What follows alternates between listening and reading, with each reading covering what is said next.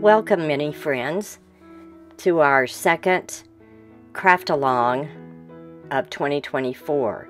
In the first one, we built this magic shop, which was a kit off of Amazon. And now we're going to build an upper structure, which is going to be a magic bookshop, and it will rest on top of this kit that we've already completed.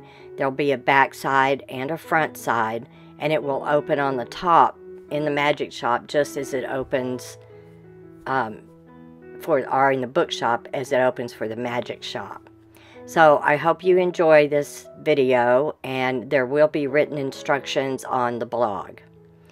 We're going to start with the main construction, and this is chipboard. It's Cricut chipboard that I've used. Again, all the materials are listed on the blog post. You've got a back, a top, a bottom, and two sides. We're going to start by gluing the bottom to the back. And I use these 1, 2, 3 blocks. You can get them on Amazon. They're great for holding things in position until the glue takes hold, and for getting a straight, or getting things in line and to stand up properly. So to glue the bottom on, you're going to put glue on the outside edge and attach it to the back piece.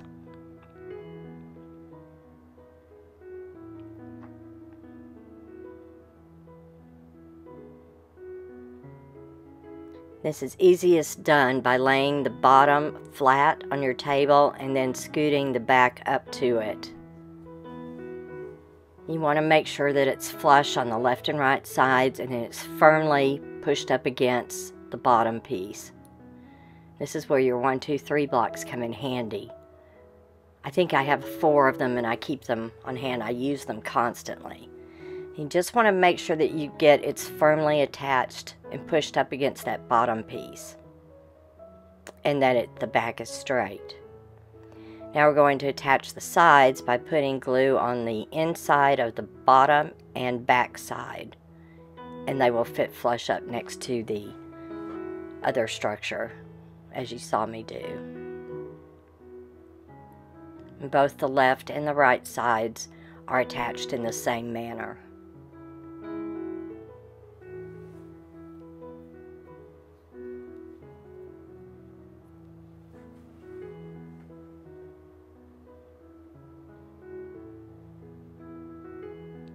You want to make sure that it's flush on the back, and there will be some glue that leaks out, so I suggest that you run your finger along the back side and kind of smooth that glue out so it's a nice clean edge.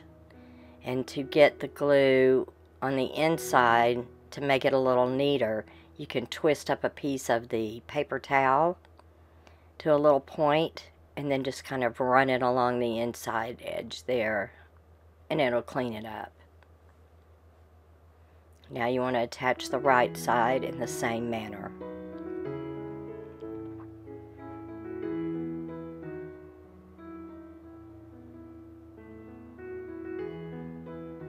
The top part just slides in and attaches to the back and the sides, but we won't do that until much later, so you can set that piece aside. Now you want to move this out of the way and let it dry so the glue gets adhered pretty good. And this front section, it's the same. You've got the front, you've got a top and a bottom and a left and a right side, and it's put together in the same manner that we put the back section.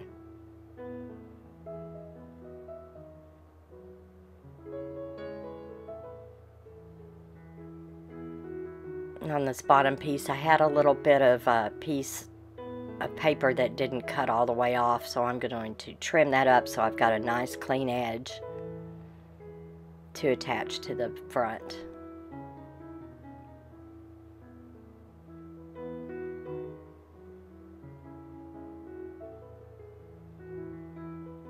You always want to make sure you've got a flat, straight edge when you go to glue something like this, or else it won't adhere properly and the front piece won't stand up properly.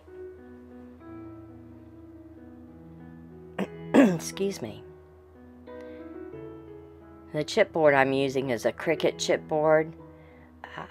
I find it works very well for these kinds of structures. It holds up well.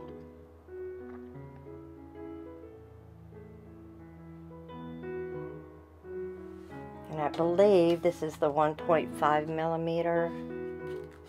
Let me double check here. I do have a PDF included with the download. Yes, it's the 1.5 millimeter.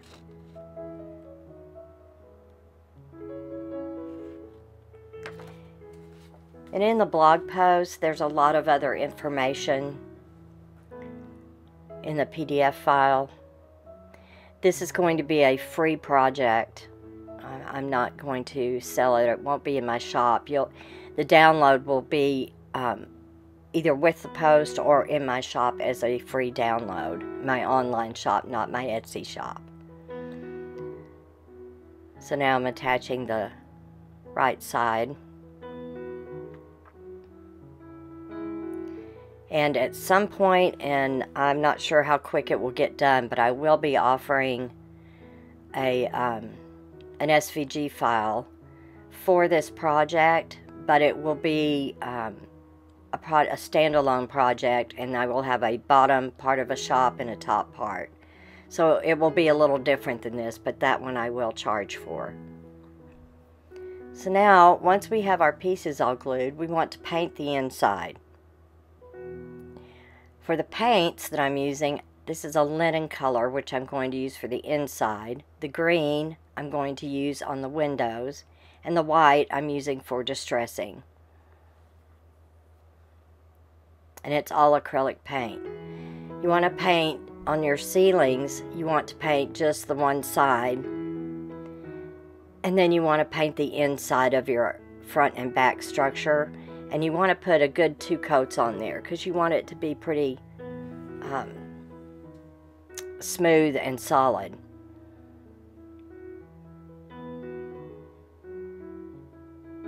You can see I've already painted my 2 coats on the ceiling.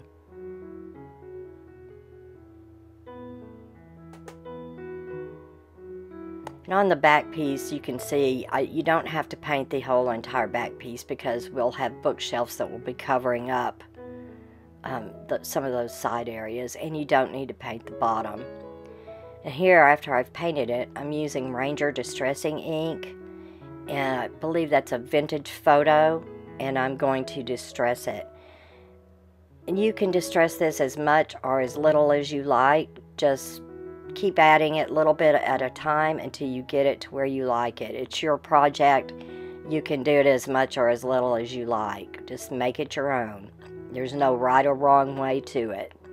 Just enjoy the process. I've also distressed or inked the ceilings.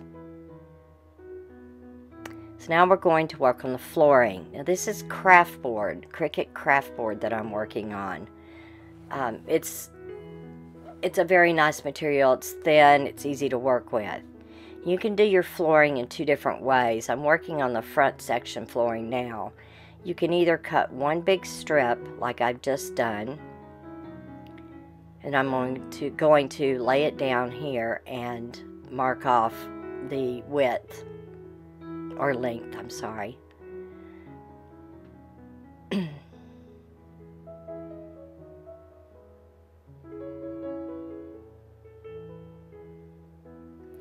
And then you can either use that one big strip, or you can take that strip and cut it down into 1/4 inch, a little bit less than 1/4 inch strips.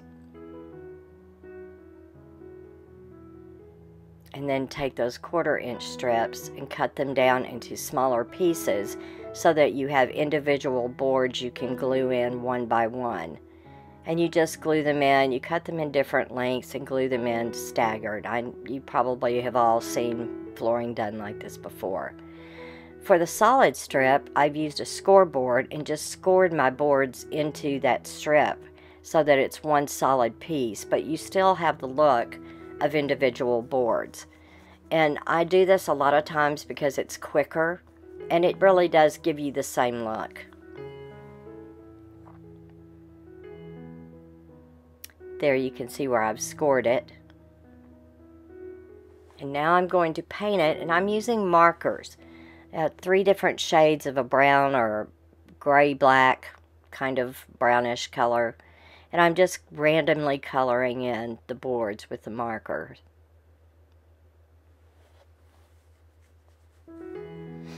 And I try to stay on top and I don't color down in the crevices too much. Those will show up later when you add your distressing in the white.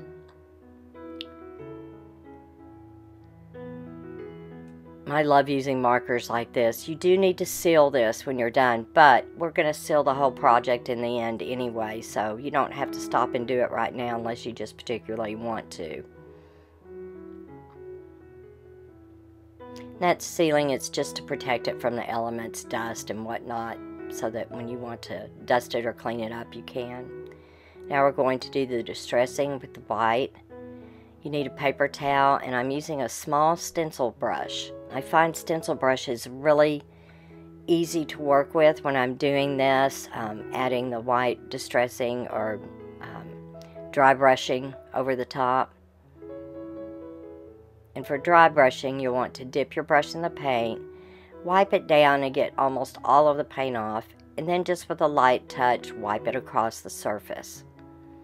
And again, it's your project. You can do as much as you want or as little as you want, or not add any dry brushing to it at all. And there's what my finished floor looks like. And now I'm simply going to glue the whole piece in place. When you do this, because this is an open structure that's going to open, you will be able to see these edges. So you want to finish all of your edges. And then you can wait until the end to do this, or you can do it now, whichever you like. But here I'm taking the marker and finishing off this bottom edge of the flooring. You just don't want to see raw edges anywhere.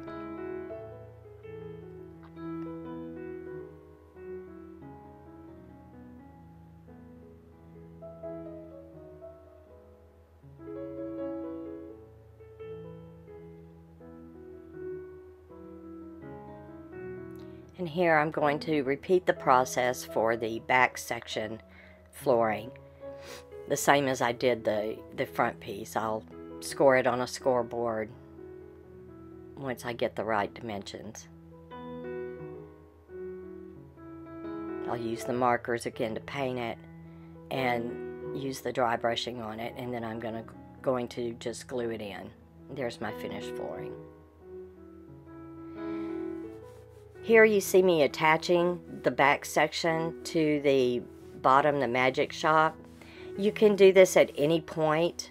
There is a piece that we need to make for the bottom or the top of the magic shop to cover up the wiring.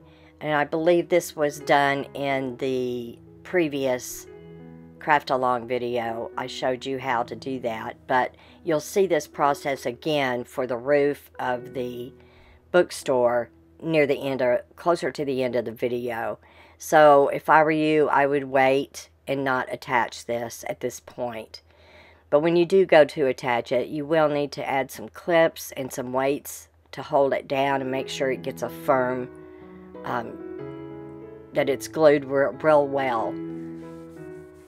Again, I would wait and do this at a later date. I just kind of jumped ahead here.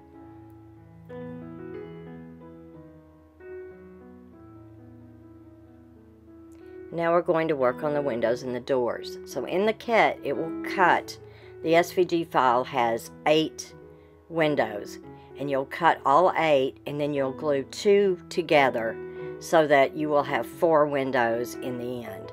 You'll have 2 windows that go on the inside and 2 windows that go on the outside. You can see here I've painted the windows green and dry brushed them with the white.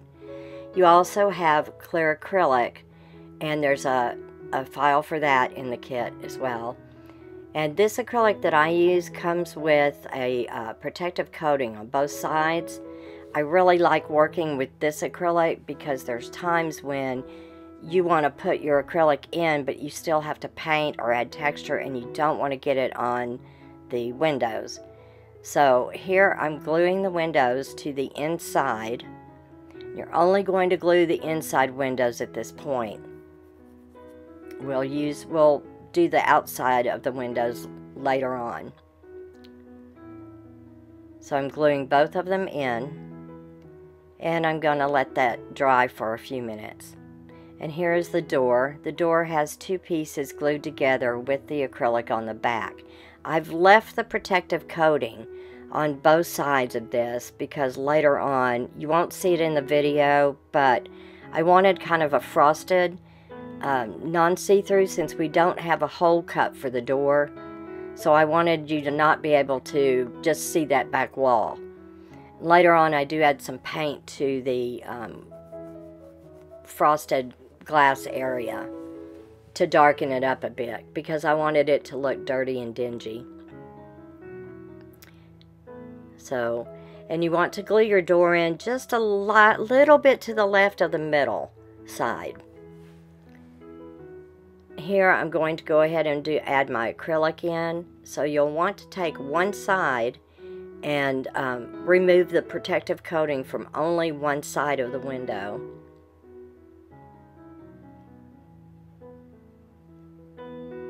And then you're going to glue your window in, and you want to glue it in so that the side that is still covered with that protective covering is facing up.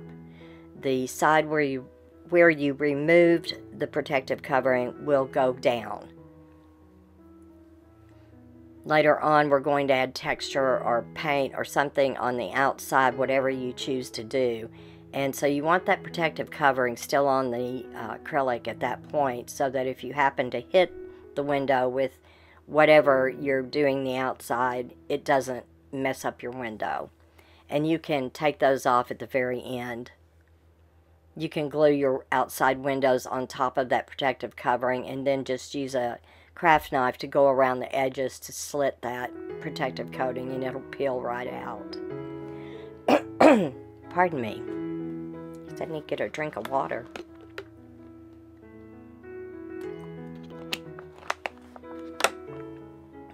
Sorry about the crinkling.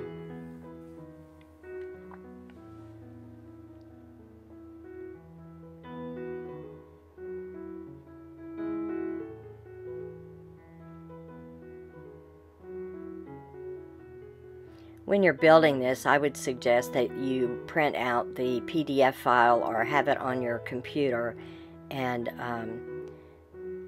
use that and follow along with the video. Again, there's more information in the PDF post and instructions than I'm going to give you here. Otherwise, this video would be like 2 hours long. Here you see me using my 1, 2, 3 blocks. I can't stress how often I use these. They just help things glue flat. And the written instructions are in 2 parts, so this is where you need to switch to your second, or part 2 of the written instructions, or the second post online. This is grit paste. It again is in my supply list, and I have used some acrylic paint in a fawn color to color the texture paste. I have about 5 bottles of this stuff, and it's in all different colors. And I got a little bit ahead of myself here, you'll see in a minute, but I decided to use texture paste, or the grit paste, on the outside exterior of the structure. So you just kind of put this stuff on like you're baking a cake. I then, once I got started, decided that I wanted to put some little bricks on the outside as well. So I just kind of had to stop at one point here, and here you can see me kind of texturing up the grit paste so that it's not completely smooth or flat. You do what you want. You may want it smooth. You may want it really rough. It's just, again, it's your project. Do how you like it. You do want to make sure you get all the way to all of the edges, though. And here you can see where I'm going to glue in the little bricks. The little bricks are made from craft board. They're just, I cut them out of a scrap piece in random sizes. I think they're all the same height, but the widths are different.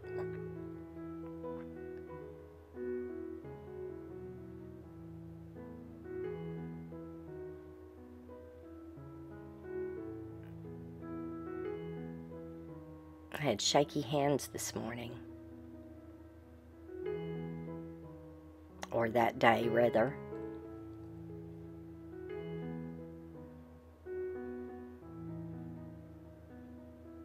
There you see I've painted my bricks, so now I'm going to go ahead and add the rest of the texture around the bricks. And you can, even if you go over top of the bricks, you can smooth that out or wipe it off easily. Now I'm going to add some more bricks here. And in a minute, you'll see me add some to the bottom right. And then once I start adding the texture, I decided it was too much and I didn't like it, so I cover it up. And that's easily done. Before you add your texture or paint, lay your windows down and get them in the correct position, and then use a pencil or a pen and draw around the edges so that you know where these were going to be glued down. This way, when you go to put texture or paint, you can kind of try to keep it off of this area so that when you glue your windows down, they'll glue flat. If you get a little bit of paint on there, a little bit of texture, it's not going to be the end of the world. But this does help you so that you can keep as much of it off of that area as possible. And here you see me cover those bricks up. I just decided it was too much, or I didn't like the way it looked, so. And it doesn't show when you do that. If you get it on there thick enough, you won't know. And you want to just cover the whole entire front with your grit paste. There you see I've finished and attached the windows. Now we're going to work on the bookshelves. The bookshelves are cut from the chipboard, and I've just painted them all black. Both sides are, I think I painted both sides. I may have used black chipboard, I think I did on this. Yeah, I did. I used the black chipboard, so I'll come back and paint it or distress it here in a bit. And you want to start by putting your L-shaped piece in. Then you want to put the larger of the wall pieces or backs in. The larger piece goes on the back, and the narrower, I can't talk, piece will go on the right wall. And you'll see me putting this together in the video in a specific way, and after I did this, I had the idea that it probably would have been easier to do this a little differently, because once I got the top and both end pieces glued in, it was a little difficult to get these shelves in. So what I suggest, in this case, do as I say, not as you see me do. So once you get your back pieces in, then you're going to go ahead and put in this left edge piece or side piece, whatever you want to call it. You'll see me do that in just a second. And you want to make sure that your painted edge is facing outward on this piece, and it fits in just like that. Now you'll see me adding the right edge piece. So don't do that at this point. At this point, I would go ahead and glue in the inside shelves.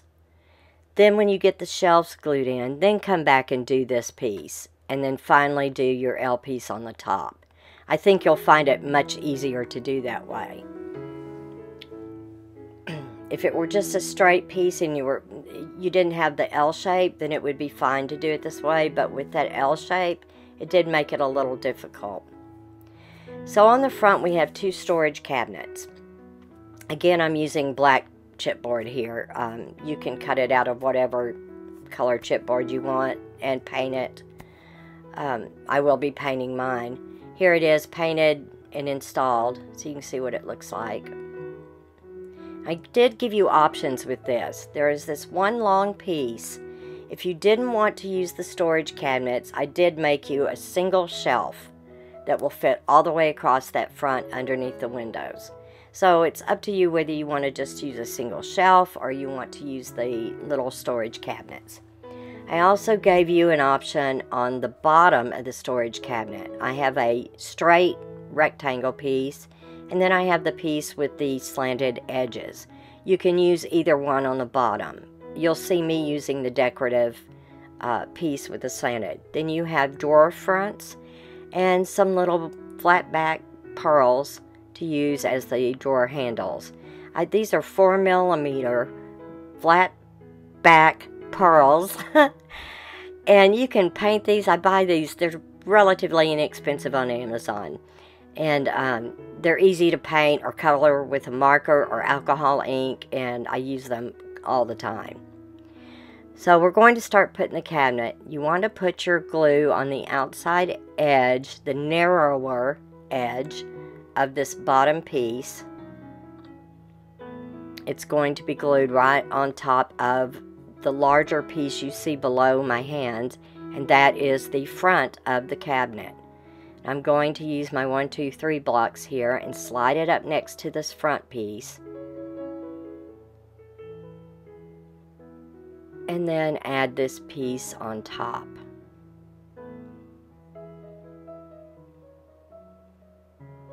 And again, the 1, 2, 3 block gives you support so that everything is straight and at the right angles.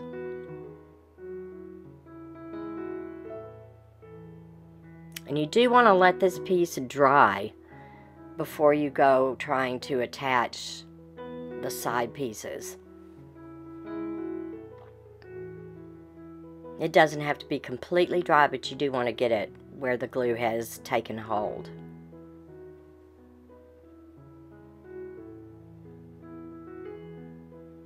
Then you have your side pieces, and there's 2 of those. They both glue in exactly the same way. They'll be flush with the edge of this front piece and glued to the back side, which is actually the floor or the bottom of the cabinet. I had to move mine over because it kept sliding on me on that paper.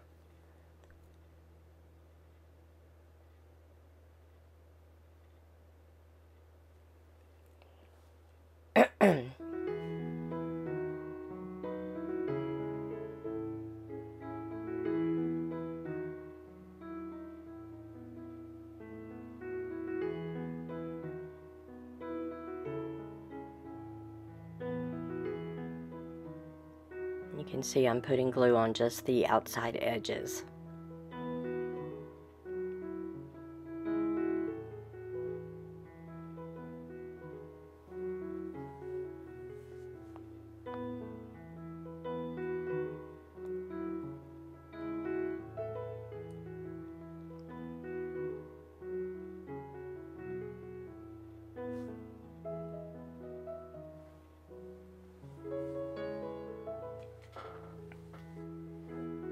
Squeaky chair, sorry.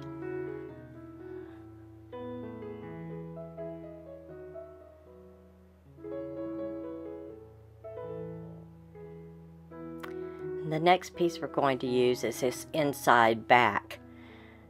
And you want to glue it on each end and then just slide it down inside so that it attaches to those 2 side pieces.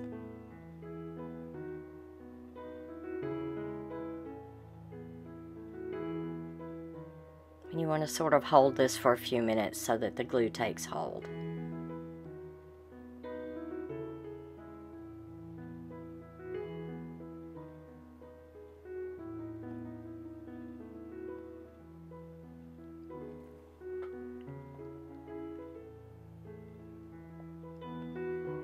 And now we're going to glue the top piece on.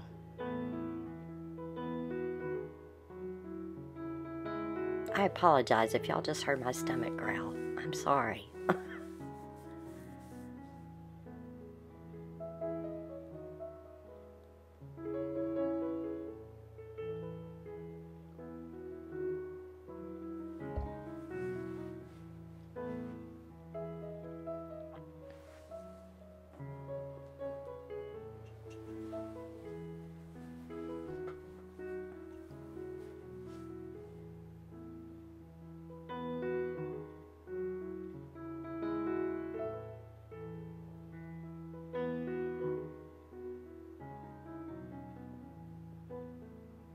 When you glue that top piece on, make sure it's flush at the back.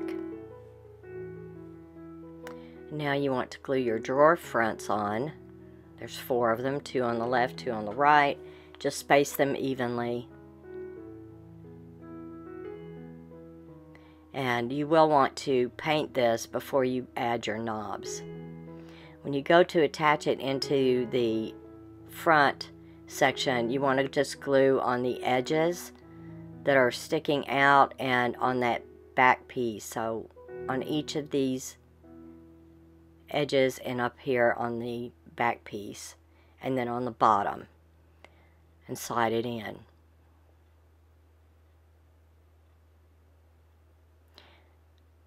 The back piece was added because, as you can see here in a second, you can see part of that standing up through the window. Later on, I do come back and add a ledge in the front window so it hides that a little better. And I think in the SVG file, I made a correction for that and shortened it some. Now we're going to build the left bookshelf. It's pretty much built in the same way. You put your L shape down first, then your 2 back wall pieces. And I did give you some options on this.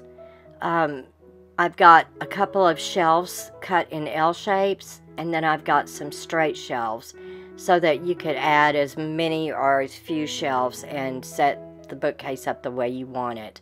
I kind of made mine have shelves, the L-shaped pieces, and then some straight shelves along the back wall, and on the left I left it to put posters or whatever for the shopkeeper.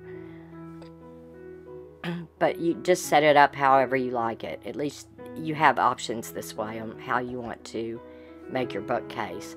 On the right, you can see that I've gone ahead and painted and added the white dry brushing.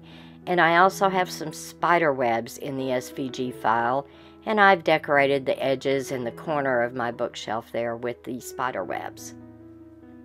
That's just an option. You can also see I've used a spider web on the door and a little eye wiggly kind of bead that I had. Again here, put your shelves in first before you add the edges or the side pieces and the top piece.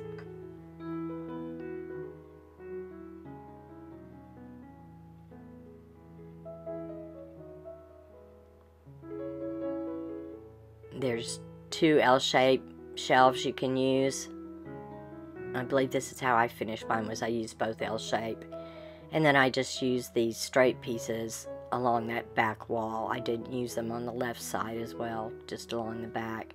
And I didn't wind up using all of the shelves either. So, again, just make your bookshelf the way you want to make it.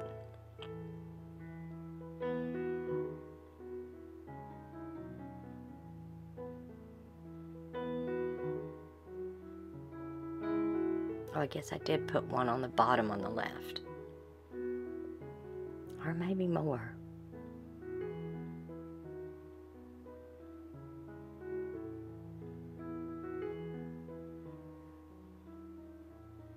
Here you see me dry brushing on the bookshelf.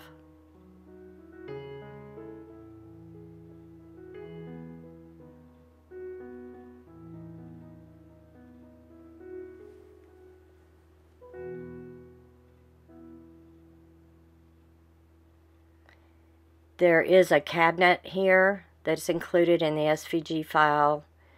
There's also spider webs for the ceiling. Here you can see I've added the spider webs. I've poked holes and put 2 lights in there. And then I believe next we're going to go to how the top was finished.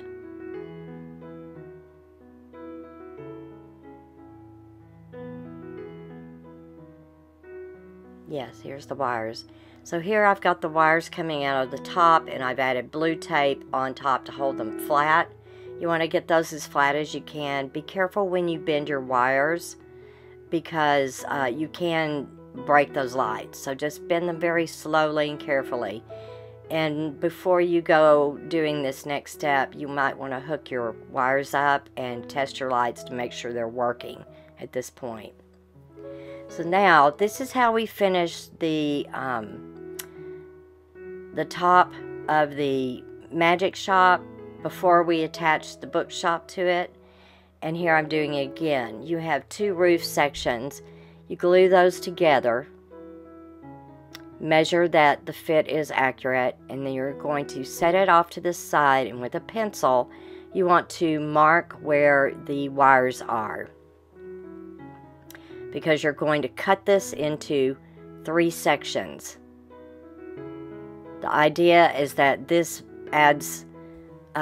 brings the level of the top above and equal with the top of your wires, so that when you attach your roof, you'll be flat and not bumpy. It also provides an easy way that you could take this apart if you wanted to in the future to replace the lights if anything should happen to them. It would be fairly easy to take a knife and slide it underneath and pry this apart without doing damage to either the magic shop or the bookshop. And again, the top of the magic shop, the prep work is done in the same way. And you'll see bottom roof in the SVG file for the magic shop that you use to do this with on the top, final top of the magic shop.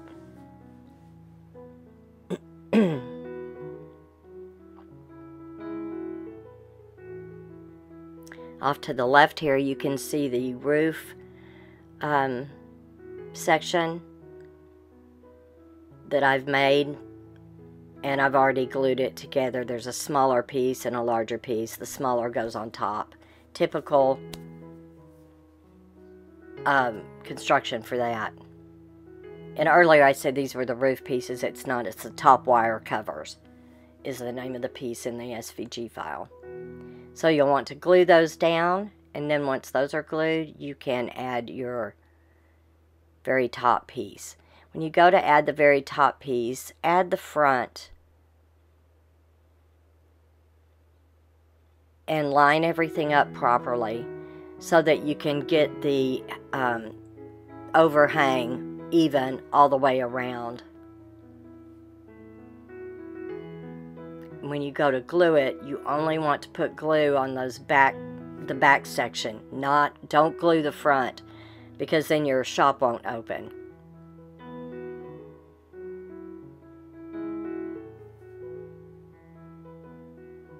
Here you see me cleaning up some of the edges before I glue the other piece down. I've just used a Sharpie marker. You can use any kind of a marker. I also went back and painted the left and right edges to match the inside of the bookshop.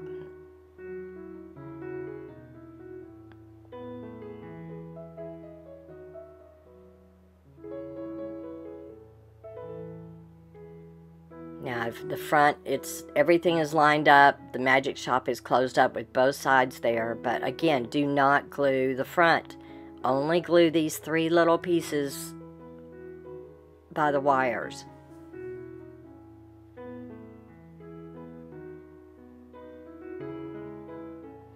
And since this is attached to the magic shop underneath, there's no need to add a hinge to the bookshop section. Your hinge on the magic shop will work for everything. And I believe that I finished off the back of the magic shop with the same brick paper that I used on the magic shop below.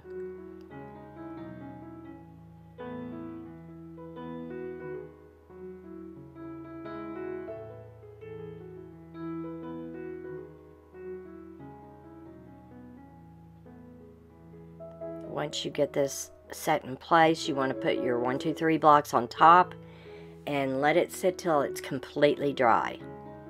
and then at that point, once it's dry, you can proceed and paint it.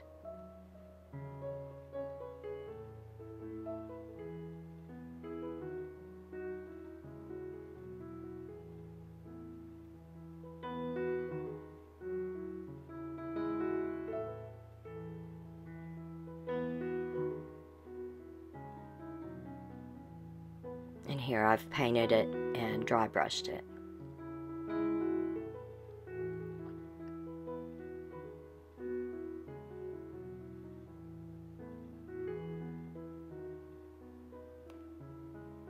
In the next few minutes you'll see some photographs of the finished piece. Here's where I've used the